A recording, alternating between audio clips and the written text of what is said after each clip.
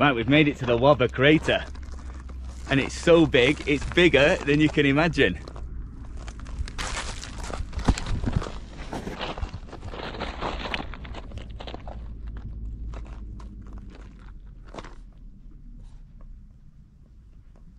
I think this is the way down, we're going to give it a go.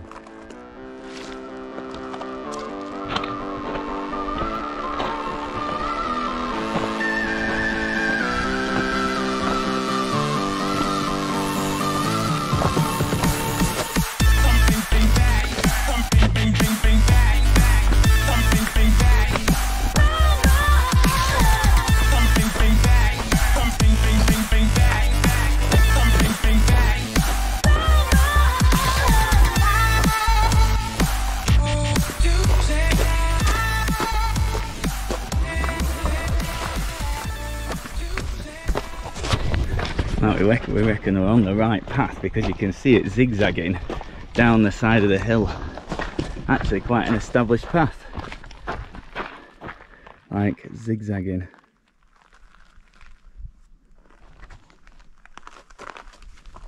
Right, we're on the way down, probably about halfway, and there's an echo, so we'll try it. Echo! Echo! Good one. Only one.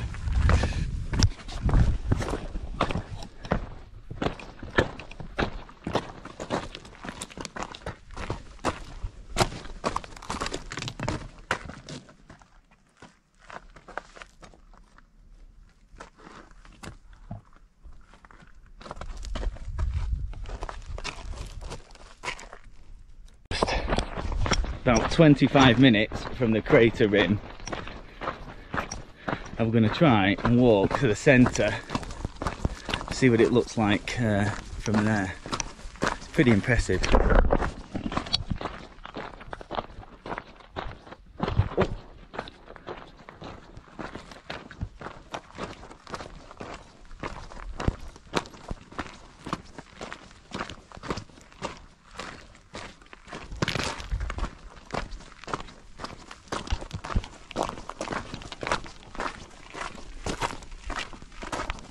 Right, we're walking to the centre of it. It's like walking on snow or something. Very crisp underfoot. You can probably hear it. Salty.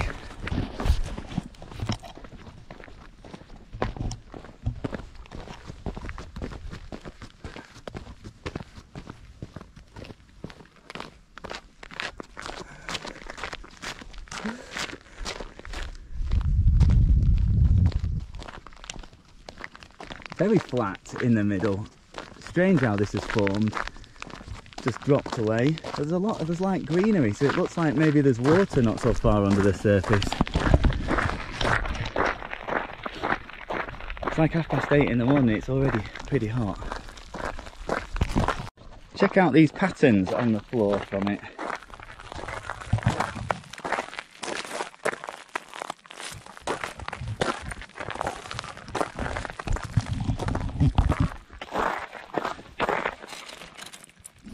Crystals or something have formed.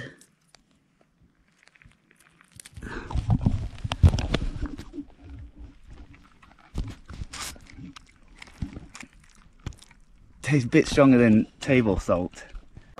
Very unusual underfoot. It's quite soft in the middle, and you can see that it's got like, I don't know, round bits. Like it's shaped differently, people's footprints.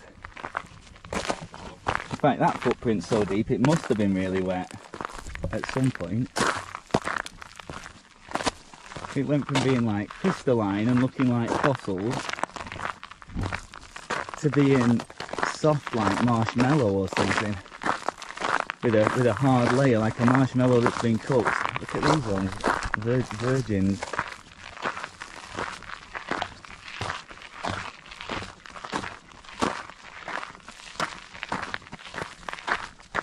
See how salty that is, just look at the texture of it.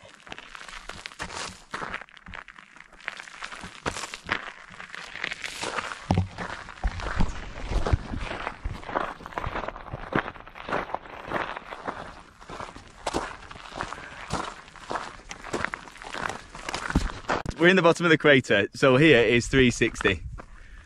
First with me in it,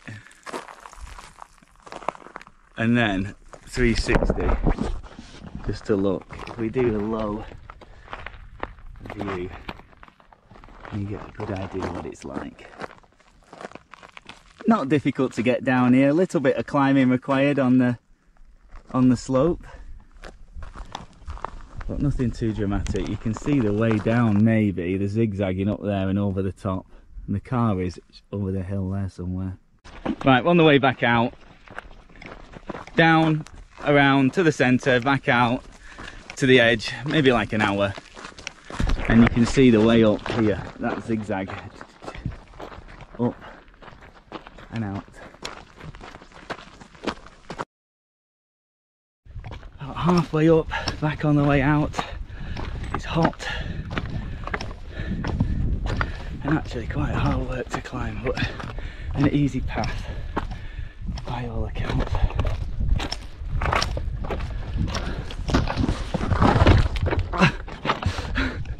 Yeah, right.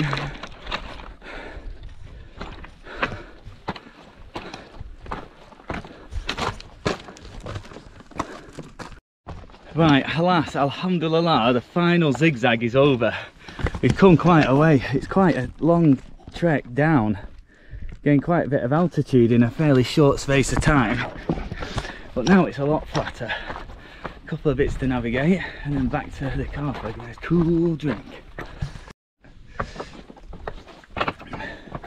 Oh, there's that other sandal that someone's thrown away. Very steep in parts.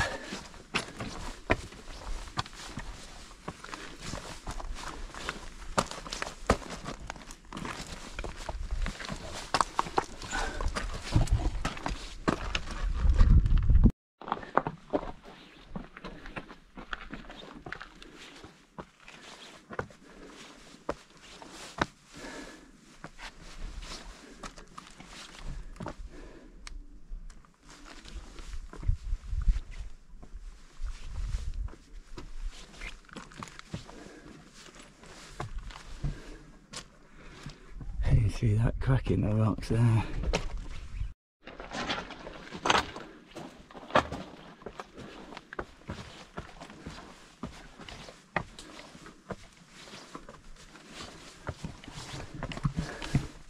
Well, this is an interesting bit to get up, isn't it?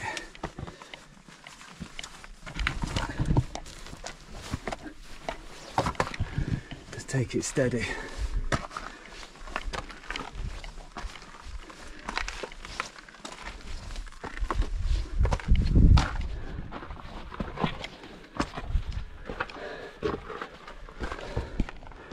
Looks like an actual path when you come out. And that magnificent view of the crater again. Quite a drop, let's try it. Oh.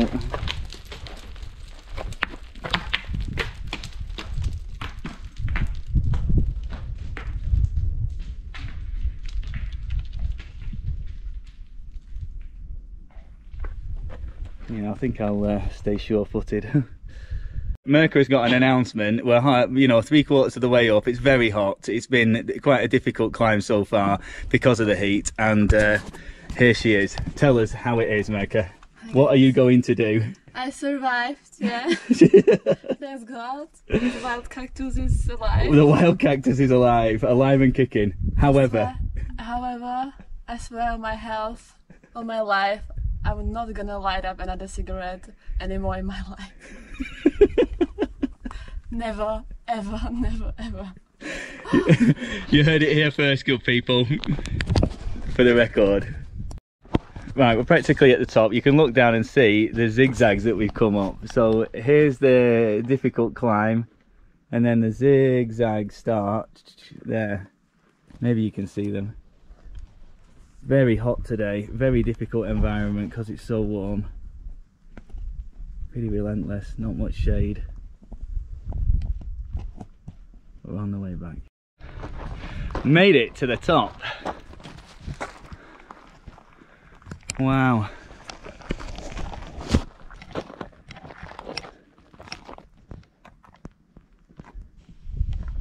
What a view.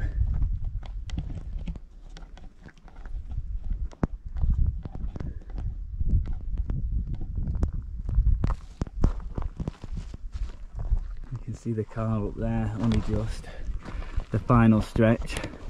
Only like 4 kilometres total, so not that far.